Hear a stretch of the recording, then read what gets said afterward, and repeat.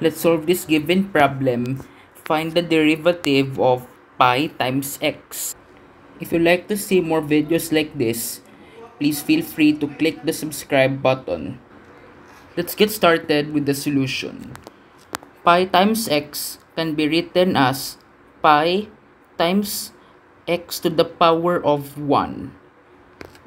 And then applying the power rule, we are going to multiply pi times x power 1 by 1, and then we are going to subtract the exponent by 1.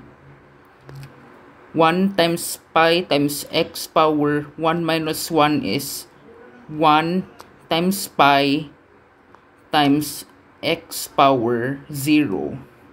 X power 0 is 1. So we have 1 times pi times 1. 1 times pi times 1 is still pi. So the derivative of pi times x is equal to pi. Thanks for watching, and please don't forget to subscribe to my channel for more math content. Goodbye.